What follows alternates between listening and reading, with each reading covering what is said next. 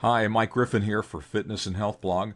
We have a new post today on your pancreas, and I invite you over to fitnessandhealthblog.com to have a look.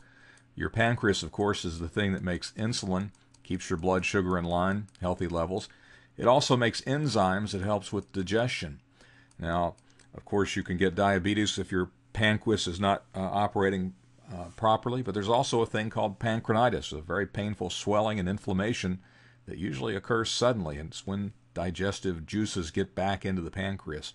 Like so many things today, it's caused by modern diet more than anything else. And if you're looking for a natural approach to such a thing, both the treatment and prevention, it's to get your diet in order. And there's some basic discussion of what a good diet is and more about the symptoms and effects and what all your pancreas does, and even where it is. Where is your pancreas located? Well, you can see from the picture here that it's somewhere near your stomach, but there's also a video included with more about it. Check us out at fitnessandhealthblog.com. Thank you.